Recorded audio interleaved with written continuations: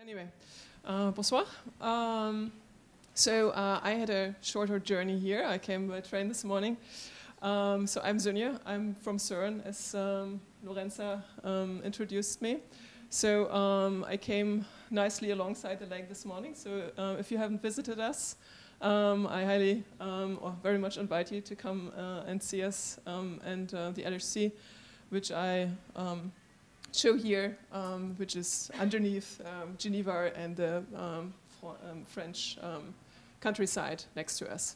So we produce a lot of data, and I'm in charge of coordinating the data publishing processes, reproducible research activities, open science activities. So that's also why I already said this morning in a different talk that we do provide services that are closed access and some that are open access. So meaning that we have large collaborative experiments, as you might know, CMS and ALICE, Atlas, LHCb, for example, that require very strict access regimes. But I personally think, and I'm trying to work with the researchers on that, that this does not contradict reproducible research, preserving your research, and providing access for future generations, PhD students to come. Because as it is here the case at EPFL, we also have a huge turnover of PhD students. So it's even more important for us and for you to make sure that materials are really handed over within the collaboration. And if the work is not done and not ready to be shared publicly, it will happen in a closed environment. It doesn't matter if we talk about open science or reproducible research. I personally think there's a solution for everyone. And as you will see in my 20 slides, I will rush through them. I'm a fairly pragmatic person, so I think there is a solution for most people. If there is none, it's needed to explore a little further, but there's always a way. So we're not alone in the world at CERN, obviously, so you know very well that there's so many different data sources. I put this here because I worked for a research organization which did polar research before. I'm a geoscientist by training. There's a lot of unique data out there. If it comes from the LHC or from the Arctic, it all matters. The same is true for old historic documents, like this one, for example, where I have some friends who do research on such documents. It's also research data. This is nicely being taken care of course, by institutions which consider heritage their thing, so the British Library in this case. Why do we care about it? I don't have to say it again. It seems to be a topic. I came this morning here, and for every PhD student in every group I've talked to over the day, we have been asked to provide our data, preserve it, share it, if possible. So there is a lot of pressure. I can say for us at CERN, it's sometimes even more complicated because we get funding from so many different resources. In every research group there's, 10, 20 different countries present, so we have to comply with everything. It doesn't make life easier. On top of this, there's the other side, and these are the publishers. So I'm preparing an article for Nature right now, for example. So I have to provide the data, I have to make it accessible, ideally even reproducible. What all this means, terms, it's still very flexible to, and we can interpret it in the way we want, because the definitions are not entirely clear. But I think that's an opportunity because we can still shape the picture. So at least that's how we take it. So in terms of developing our own services and solutions. Anyway, I said I'm a pragmatic person, so I'm fairly focused on solutions and showing some pathways on how you can share your data.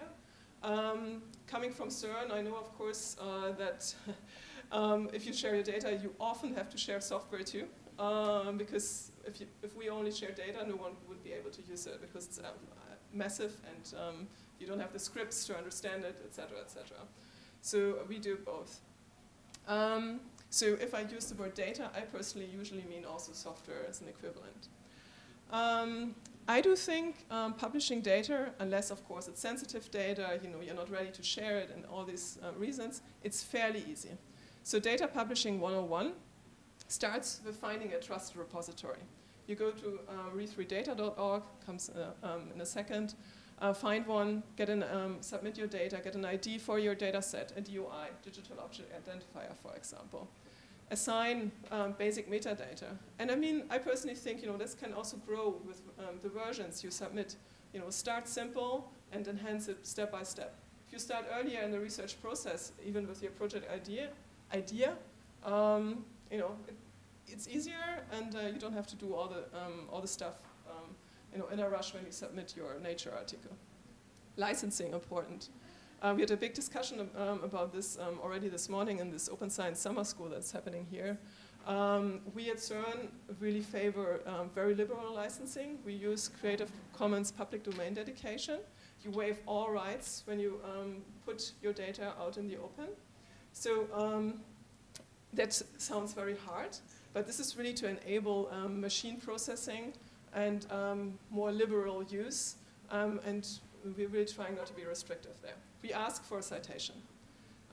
Make sure your repository that you use is indexed. Zenodo, you might have heard about, we offer that as a service, is, for example, Google indexed. And then, of course, cite your data. Cite the DOI, and I'm coming to that in a second. So finding your repository, re3data.org, nice place to look, if you work in physics, there are quite hundreds of options, some more suitable than others. If you don't know which one to choose, ask the EPFL librarians, for example. They are ready to help with your choice. One favorite example of mine is Pangea, which does lots of data curation, helps you with quality assurance. It's more for the earth and environmental sciences. A very established one you probably are aware of is GeneBank, also very interoperable around the world, synchronized, which is an important aspect, I personally think, to give data visibility. Because if you go through the effort of sharing your data, you also want to make sure it's being found. Because if no one sees it, I mean, what's the point, I think. Of course, you can also go the other way around. If no one should see it, can put it somewhere else. But I don't want to get started with that. And then, of course, Zenodo. So I've had the impression that Zenodo is quite well known here already, which is a nice surprise for us, of course. So it's free of charge and connects to your ORCID and GitHub account if you have one. GitHub is a collaborative platform that this is one of our projects here for reproducible research. We use a lot. It's of course a commercial product. One should not forget about that, and it's really more collaborative. But it enables you to share, to work on projects online in a collaborative manner fairly easily. And then, if you're ready to preserve an interim product, a final product, you can, for example, push this very easily just by clicking a button to Zenodo, and it's preserved. And the link, then, you can cite in your paper or send to Swiss National Science Foundation. These are solutions that are developing, and there's a similar one for Open Science Framework, which is NSF funded originally, and tons of other funds have emerged for this project or platform as well, so it's fairly well backed up. Very collaborative platform, project management style. More than data management, I would say. So, also for co-editing of articles and these kind of things. And they also have a connection to the Harvard Dataverse, which is also a repository system serving a wide range of disciplines. So you can work here collaboratively over the course of your project from the start to the end and push whatever you want to preserve throughout the project lifetime to the archive that sits in Harvard and is also considered a trusted repository. I have a few minutes left. 5 minutes. Very good. I've been rushing through some slides here. For me, it's really important to underline that data publishing is easy. So in the sense of, okay, it might take you a few minutes to understand which is your favorite repository. You might have other materials that you need to link, etc. But it's important that your data can be discovered, can be found, and it's important that it gets attributed to you. So that, you know, obviously you want to get credit for your work. So that's what this is about. There are studies, this one and a few others, also in astrophysics, about that data sharing is associated with a higher citation rate, which is nice. But you need to be able to count these citations, which is of course something about, you know, getting the impact, etc. But it's also about creating context. So this is an example that my PhD student found actually. So in this very recent article shared on arXiv, physics arXiv, there is this citation, you know, that the data set is made available, the data is cited and referenced. Now look at this, in particular this one. You know, that's not data citation, and it's in particular not, you know, creating context. If someone reads that article and is like, oh, you know, I want to have a look at the data. This doesn't work. So what you do is, actually, this looks a little more complicated than it is. It's so simple. You do exactly the same that you do for the normal referencing and citation. You just, you have the DOI for your data set that you get from Zenodo, for example. And you know, you put in your reference list, depending on the style, you have, of course, APA or whatsoever, you know, author, year, title, repository name, Zenodo, version, and the DOI, or handle, or whatsoever it is, but preferably DOI. So you do that. And we do this here, for example. This is from CERN Open Data, comes with the citation recommendation, the data set. You do that, and the person looking at the article can directly go to the data set. Ideally, you might have linked or even from the data set to GitHub or wherever you store your code, and then also to the article. So, I mean, it's not very difficult to do, but I mean, it's a very easy step towards reproducible research.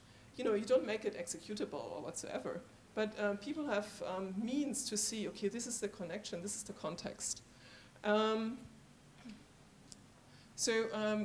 About sharing code or citing code, GitHub has the Zenodo, Zenodo has the GitHub integration, or also the other way around. So you can connect your GitHub repository and get the DOI badge, which you then can put to your GitHub, God, it's getting late, to your GitHub account repository.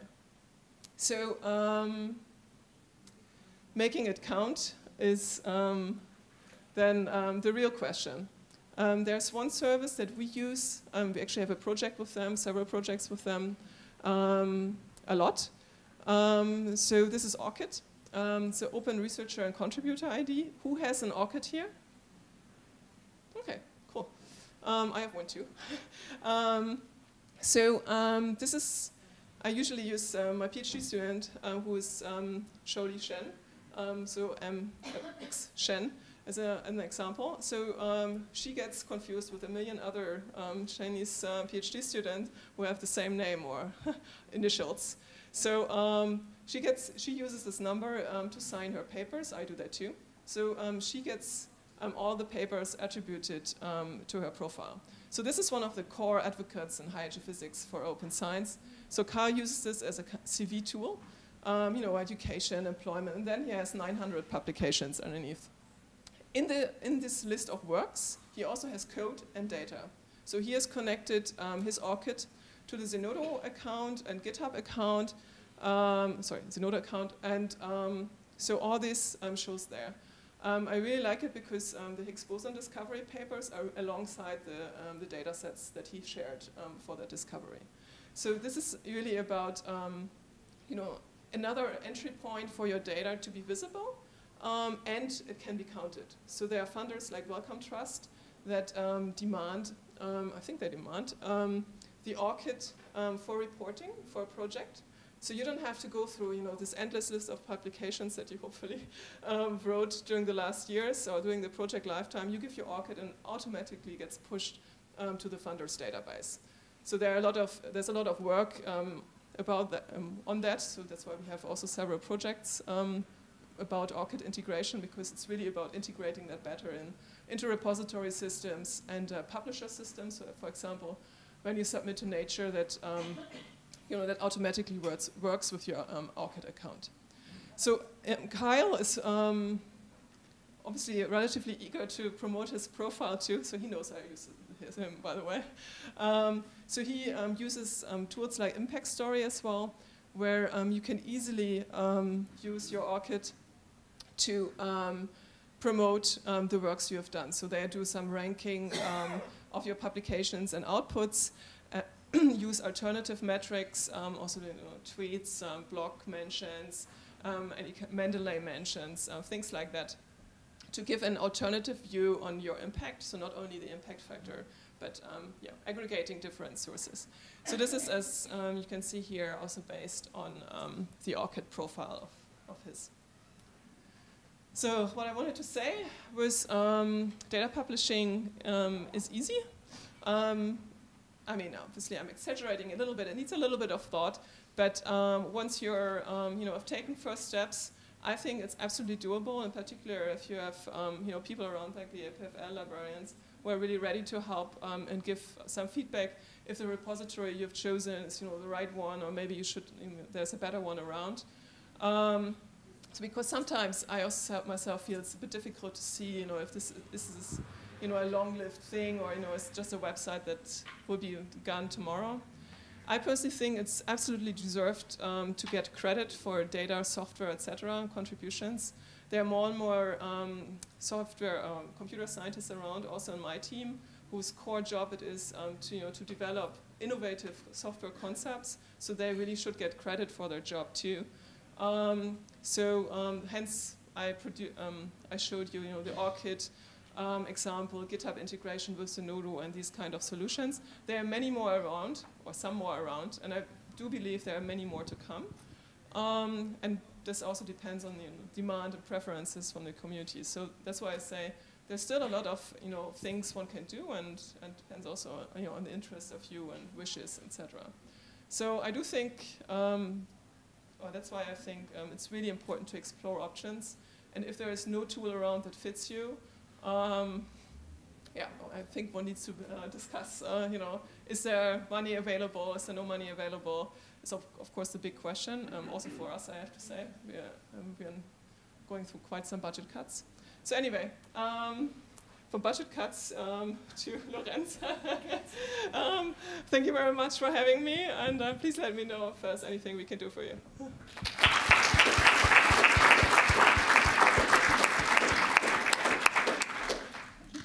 Is there any question? Yes. Yeah.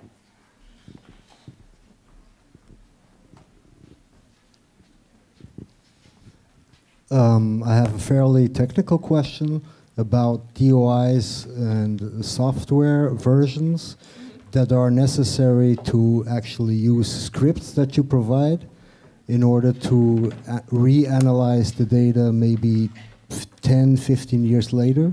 So I was wondering how the DOIs of scripts, software versions, and dataset versions are connected. DOIs can be versioned as well, so you can simply connect one DOI or a version DOI to a versioned code. Okay, and where are they available? I mean, because when you cite a dataset, you only cite the DOI that goes with the dataset, and not necessarily with the scripts or with the software versions that are attached to it, in order to be able to make use of the data that you're citing. Yes, so when you for example, taking the Zenodo example, you cite the Zenodo DOI, a version 1.2 or whatsoever. Then it goes directly to the 1.2 version homepage of that code on Zenodo.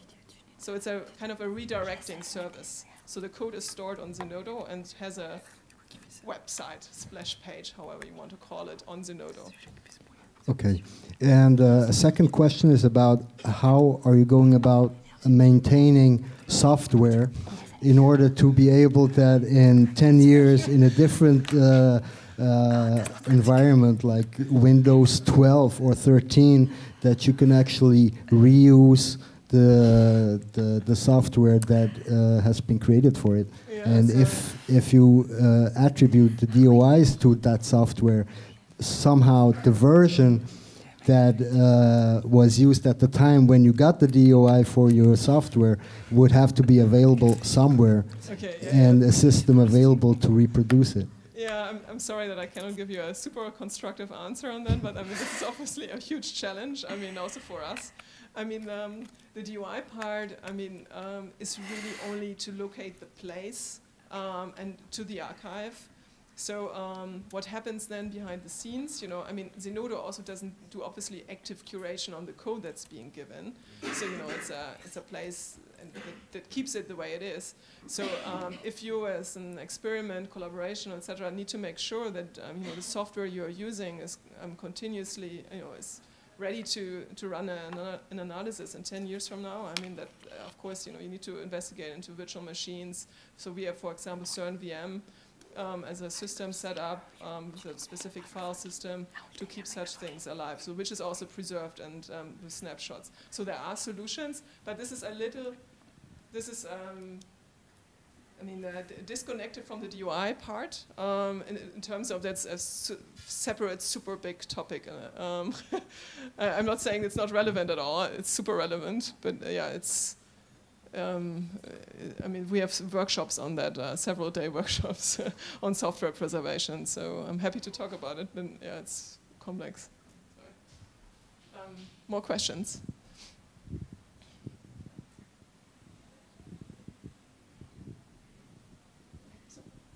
Thank you very much.